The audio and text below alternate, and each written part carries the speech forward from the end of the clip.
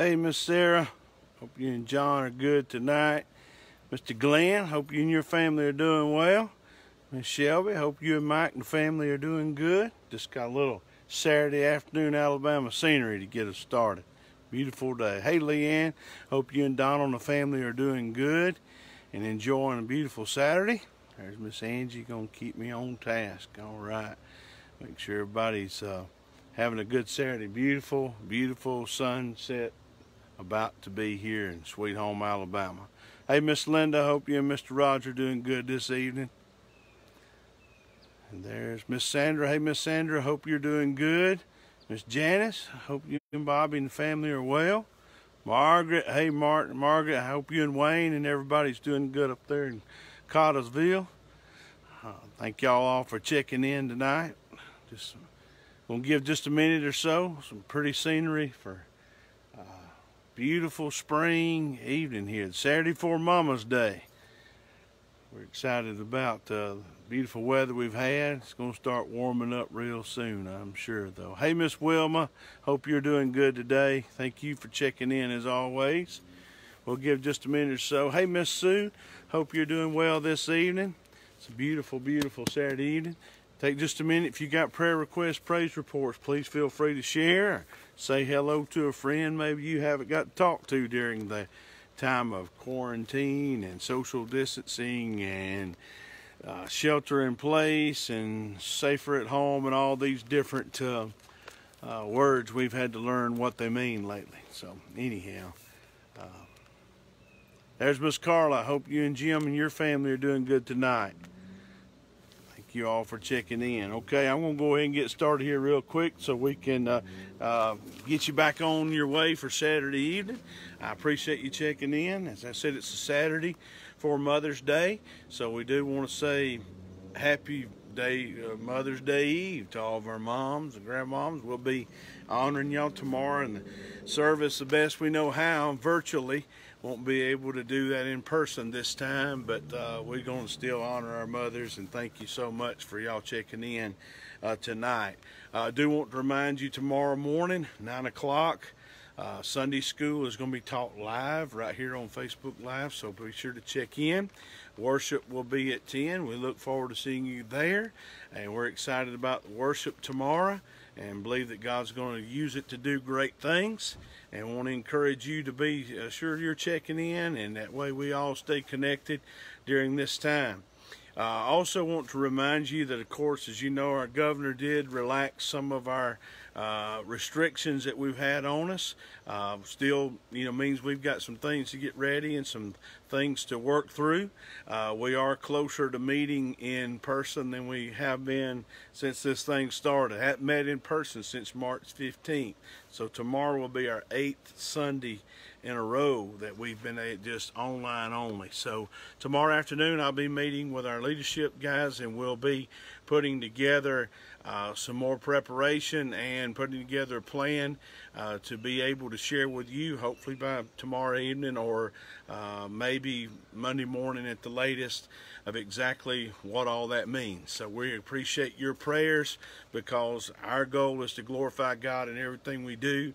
But at the same time, we are very concerned about you and taking care of you and making sure that we are doing the things necessary to protect everybody the very best we can, while at the same time moving toward meeting again, because that's very important. So we'll be making those announcements real soon.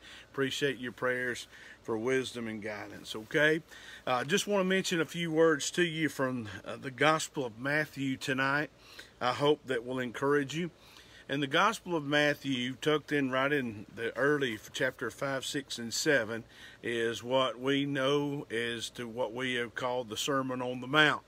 Sermon on the Mount, as you know, if I shared with you many times as a church, is the greatest sermon ever preached by the greatest preacher ever lived.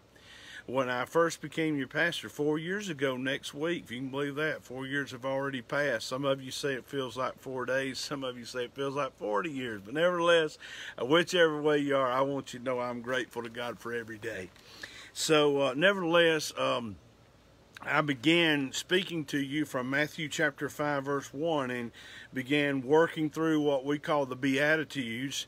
We took one a week for several weeks, and we were in Matthew chapter 5. The first 16 verses went on for a few months that we walked through those, and I felt that God led me to do that because it helped me to kind of set a foundation of where we're going, because I really believe everything rises and falls on leadership, and I believe everything that we attempt is directly tied to our attitude. Our activity is always undergirded by attitude. So really wanted to make sure we worked on our heart set and our mindset and got focused for what God was going to lead us to do. And boy, he's challenged us in these years, but I want you to know we've yet to see all that God desires to do and the challenges he has for us to stretch us, mold us, and make us more like Jesus.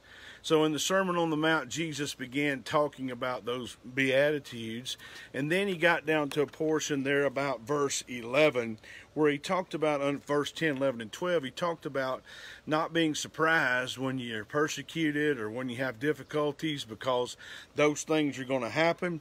And he said you need to rejoice and be exceeding glad, for great is your reward in heaven, in verse 12.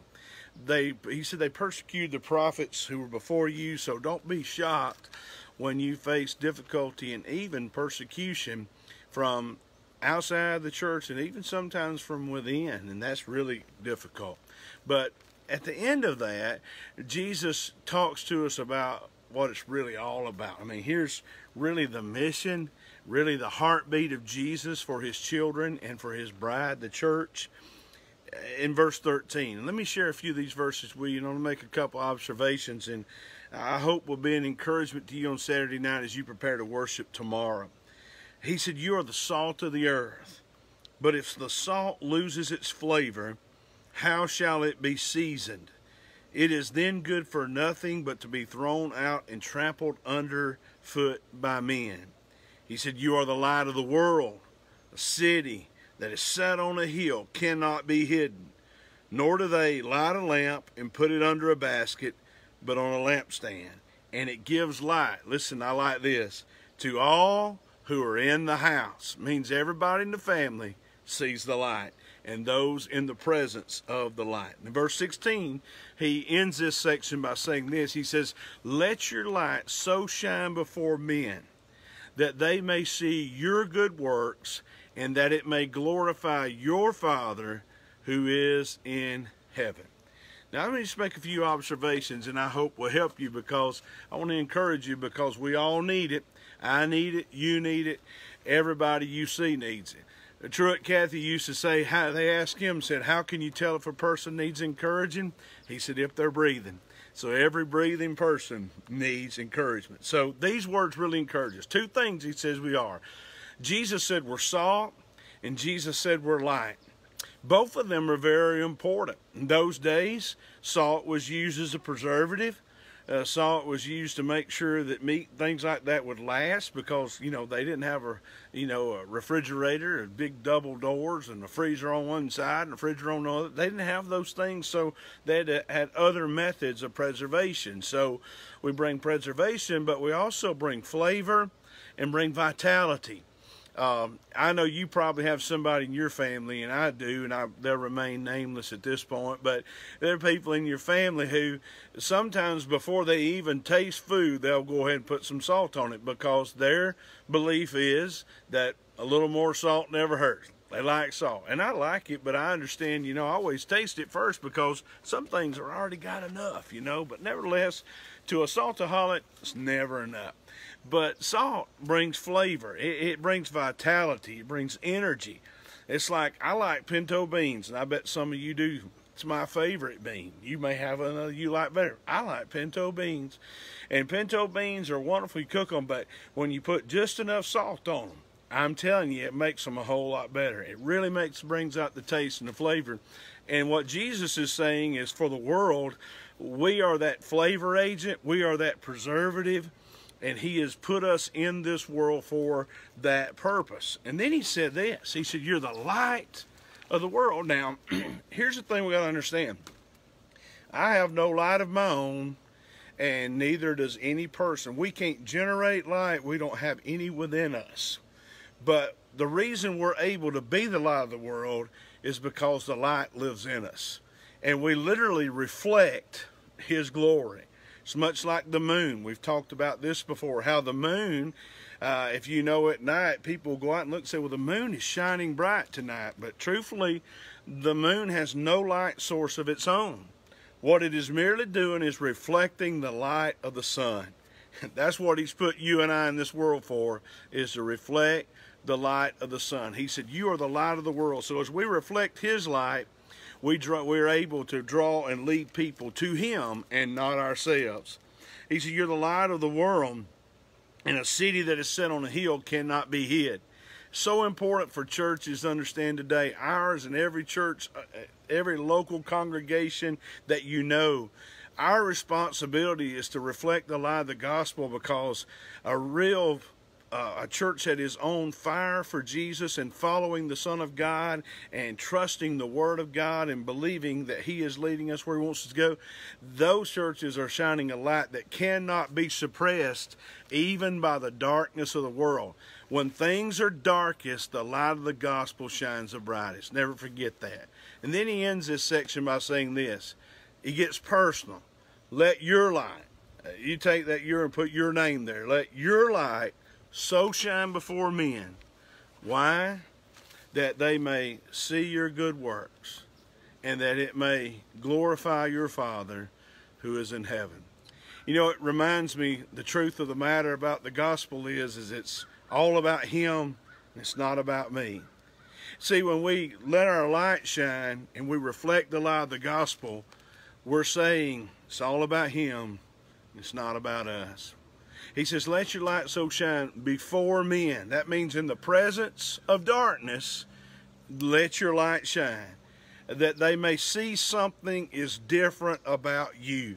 See, I just believe, old country preacher used to tell me this a long time ago, that when they tried to explain how somebody could be such a hard-living sinner and all of a sudden become just a glory-bound, spirit-filled saint, he says, how does that happen? An old country preacher used to say, well, it's simple. When heaven moves in, hell moves out. And I praise God for that. He said, let your light so shine in the darkness, don't let it be suppressed, that they may see your good works.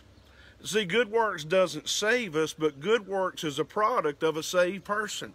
Very important. James made that very clear. He said, I will show you my faith by my works. I don't do works in order to be saved, but because of the finished work of Calvary of the Lord Jesus Christ, I'm able to do good things because of Him, not because of me.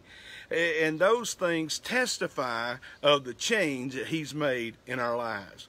Let your light so shine before men that they may see your good works, and that it may glorify your Father who is in heaven. Now, I want you to think about that tonight as you get ready to lay down and rest here in a little bit. Like I've told y'all many times, it's kind of my favorite time of day. I like when the sun is setting and things are kind of settling down, the birds are singing, and just begin to hopefully just kind of tone down and relax. So as you do that this evening, I want you to think about these things. God has called me to be an agent of flavor. He's called me to demonstrate vitality. He's called us as a church to be preservative agent, that we might be salt and we might be light, that we might reflect His glory, reflect the gospel, and even in the midst of great darkness, we can shine His light brightest. So don't forget those things, and think about those things tonight as you rest and as you prepare your heart to worship tomorrow. I know we're still scattered. I know we're still separated. We're watching worship on our phones or our iPads or our laptops, or maybe you've got a way to plug it into your TV and all that kind of stuff. You're doing the best you can. But you know, even as we're scattered, we can still worship corporately, because what binds us is not that we're all in the same building, but that we're bound together through the blood and the relationship that we have with Jesus and we have with one another. So as we worship tomorrow, I want you to think about those things. And I want to ask you once again before we close, please pray as we prepare in the days tomorrow evening, and get into next week, that we prepare well, that we pray hard, and that we're able to lead our people in a way that as we get ready to worship corporately again, that it'll be a way that honors God and wins many sons and daughters to glory. Because, you know, that's our real mission, is that people would see those works that glorify Him, and they'd be drawn to Him. It's all about Jesus, has nothing to do with us. Don't forget tonight, guys, before you go, you know I love you. There ain't a thing you can do about it. God bless you. Have a great Saturday night. Look forward to seeing you 9 a.m. for Sunday school, 10 a.m. for worship tomorrow morning right here on Facebook Live. And if you've missed anything, please be sure to go back. If you can't find it in the archives, go to YouTube, type in Heflin Baptist Church, and they're all archived there also, okay? God bless you. Have a great evening, and I look forward to seeing you tomorrow morning worship.